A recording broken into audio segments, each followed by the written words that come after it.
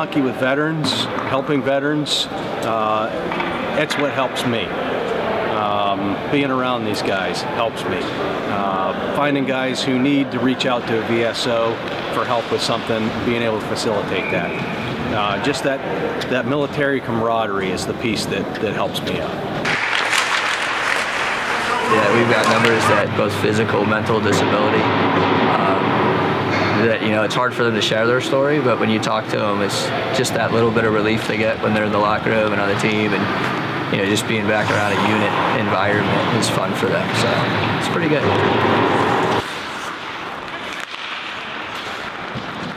A lot of the guys are you know, they're trained soldiers, and it shows on the ice. That competitiveness, that warrior ethos comes out.